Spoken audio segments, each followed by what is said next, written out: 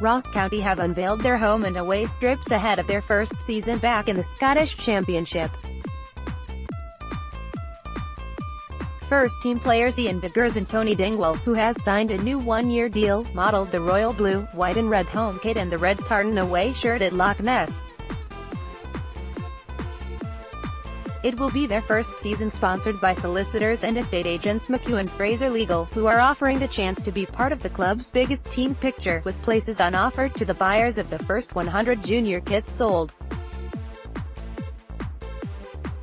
Vickers, who joined County for the second time last week on a 2-year contract from Cayley Thistle, was flanked by Dingwall, who missed most of last season through injury.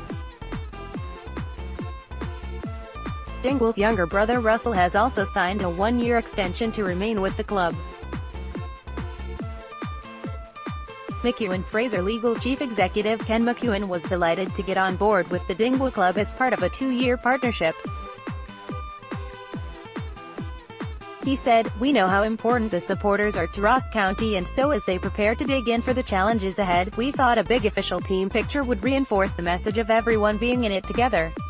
Staggies general manager Emily Wilson added that many young supporters had been involved in choosing the designs for the strips, supplied by Macron. She added, "The tartan design, with a return to red for our change kit, was instantly popular with our fans and it was the clear winner in the poll the club ran." New home kit, which is also a bespoke design, is quite different from last season's. The feedback from the players and managers has been really positive and we expect it to be really popular with the supporters.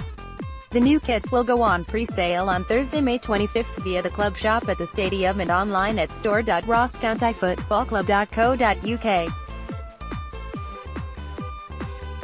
They will be released in June.